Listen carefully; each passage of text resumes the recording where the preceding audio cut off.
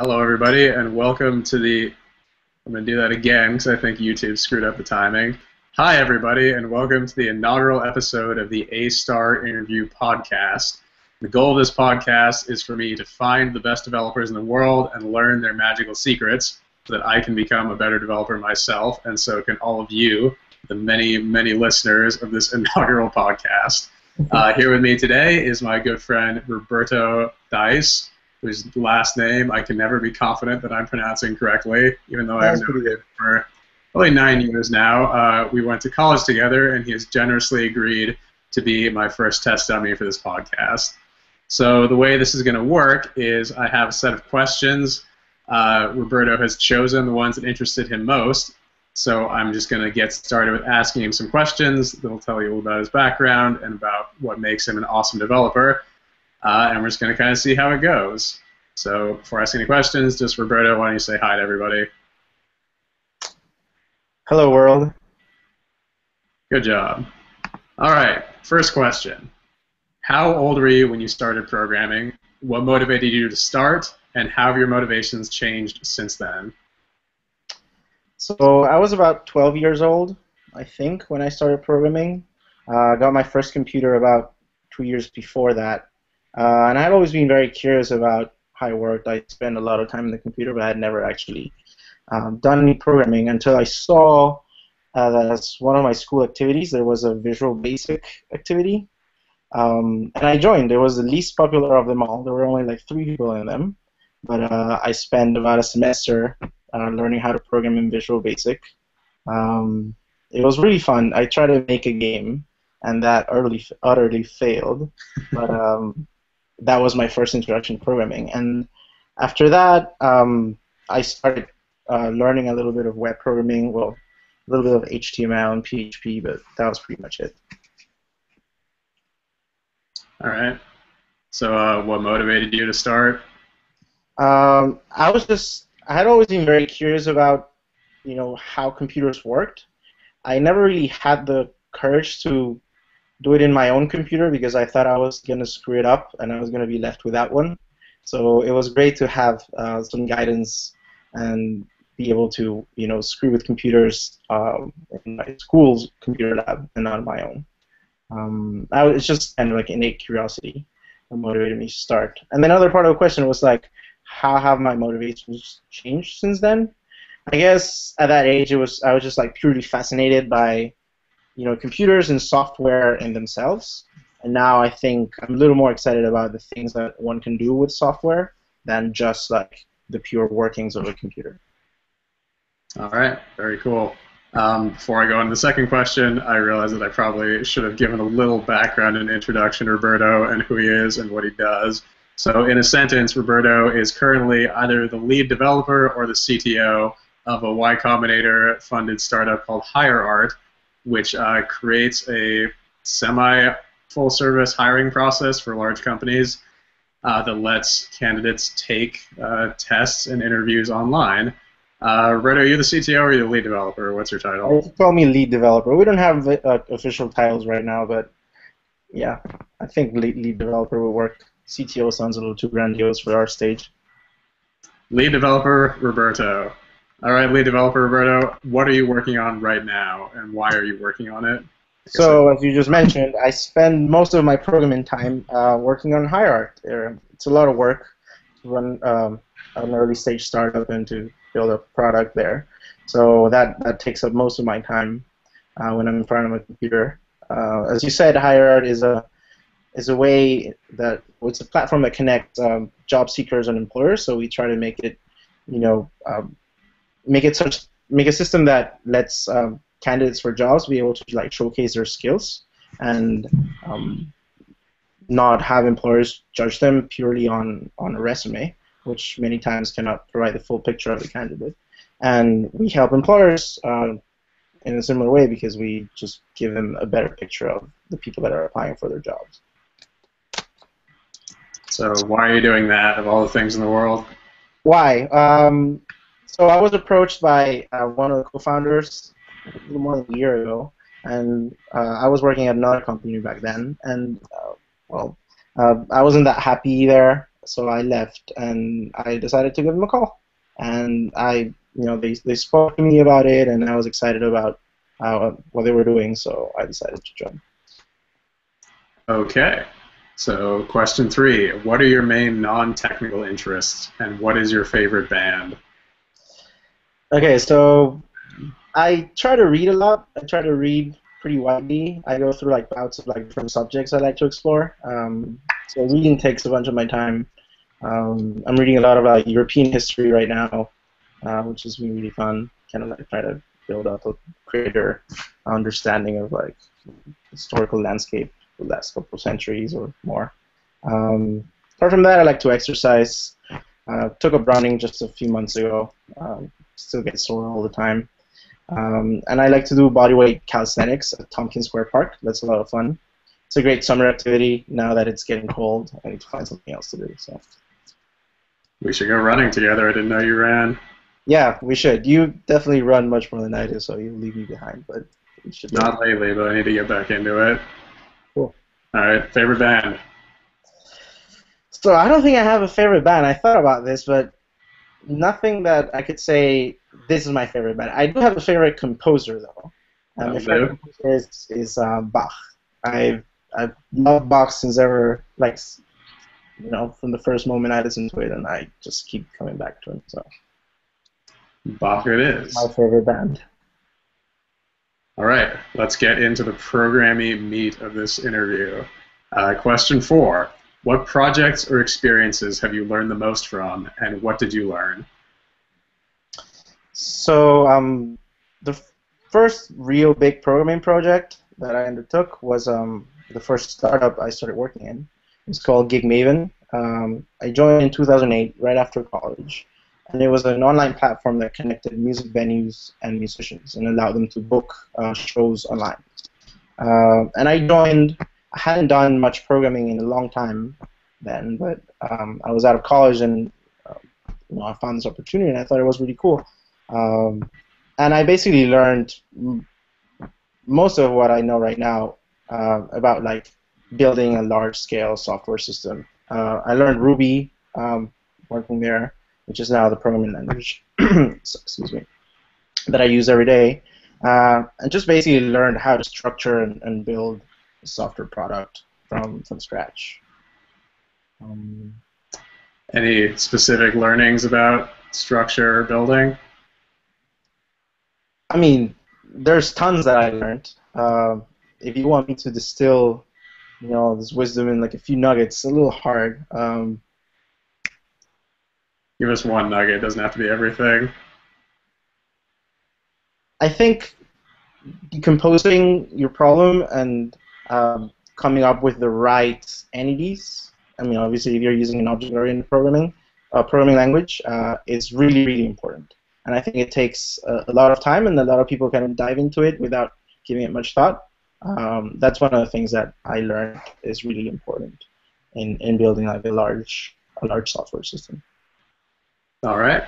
Question 5. What ongoing developments in technology are you most excited about?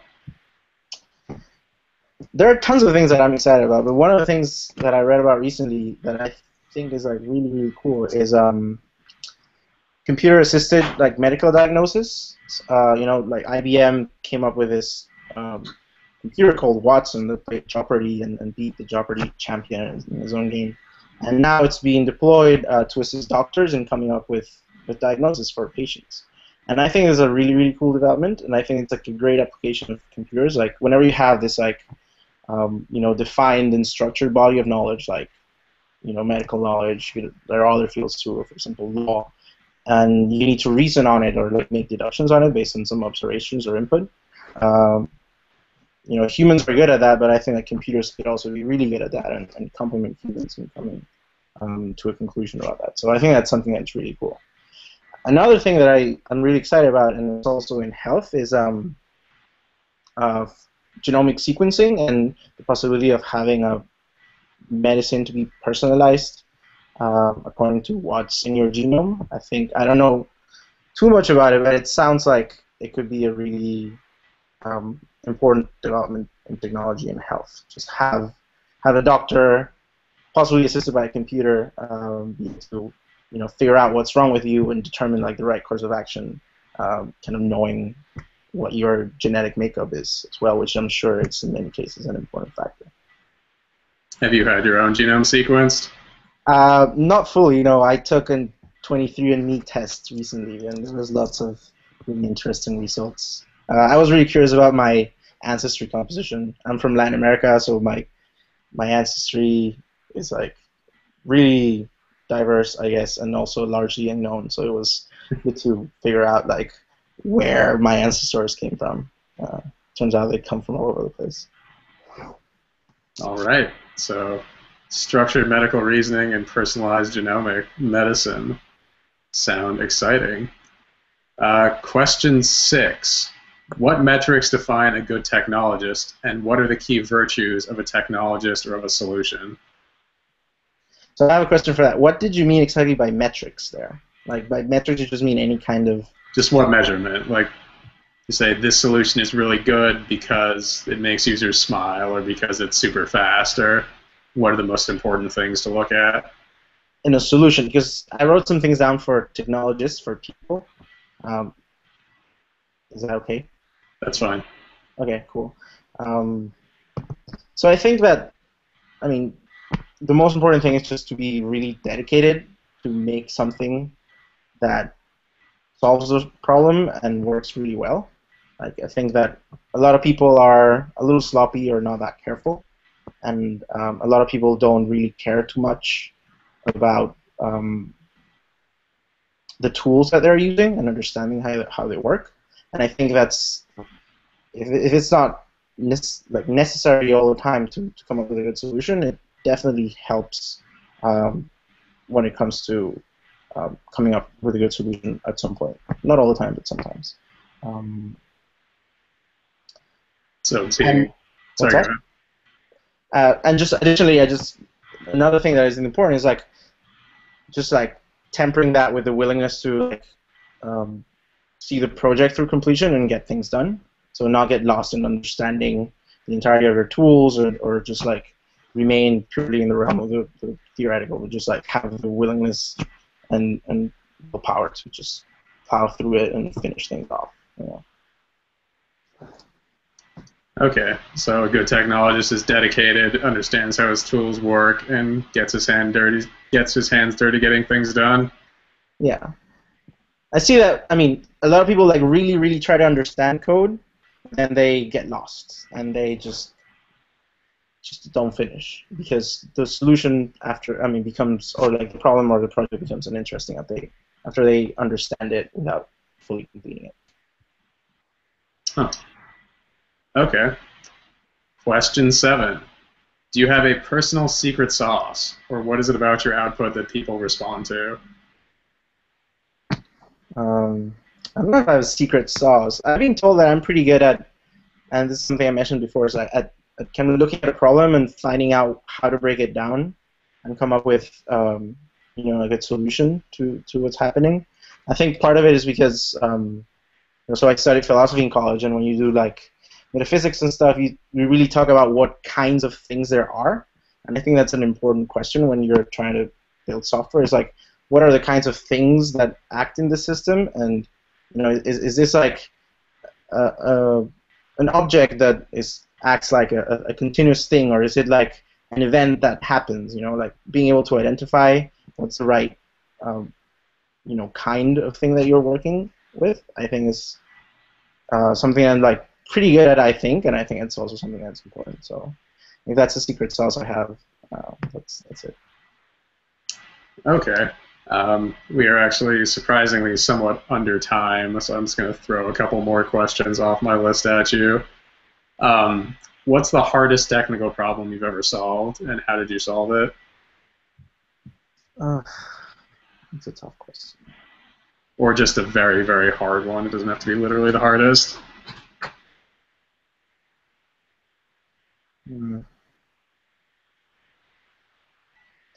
So scheduling stuff is really hard. For Gitmaven, I had to build this scheduling system that let musicians and venues start a negotiation for a show, and then you had to provide the flexibility to be able to like change the date and cancel, and like there are like a bunch of states that this negotiation object could be in, um, and then we had to aggregate those um, shows that happen in the same date into like another object, which is like a larger show or event. I just found that scheduling was pretty tough. I can't remember exactly how I solved it. I mean, that would imply discussing like the details of the solution, but that's really one of the hardest things that I had to figure out when I was building something. Okay. Another question. I have one picked, but I can't remember what it was, so I'm going to keep reading. What is the most common mistake that you see other programmers making, or what is the most common piece of advice that you find yourself giving? I think, as I said before, one of the mistakes I see a lot of programmers are making is just to rush into coding without fully planning out, or not, maybe not fully planning out, but like having a clear picture of how their solution is going to look like, either in their minds or in paper. A lot of people think that because they are programmers and maybe they're being paid to write code, like that's what they need to be doing all the time. And I think that it's really important to not write code for a while and like have a good picture of what it is that you're going to implement. There's also something to be said about starting something and then figuring out the details as you're writing it. Like it's also kind of impossible to have like a full and complete detailed picture of your implementation or your solution before you start coding. But I think a lot of people err on the other side, which is to like just dive in without thinking through things enough. Okay. Well, that has been an enlightening series of answers. I think we're going to wrap up this inaugural podcast. And thank you very much, Roberto. What's going to happen now is I'm going to get the names of two more excellent programmers that Roberto knows, and then I'm going to track those people down and try to repeat this podcast and then repeat that process ad infinitum until I have interviewed the best programmers in the world. The podcast is called A-Star Search because this is loosely an A-star graph traversal algorithm that I'm carrying out in real life, and you guys are going to get to watch the progress. But give a nice spiritual telepathic thanks to Roberto, because there's no way that you can literally do it, because we're on the internet video tube. All right, thanks, Roberto. Cutting out now. This is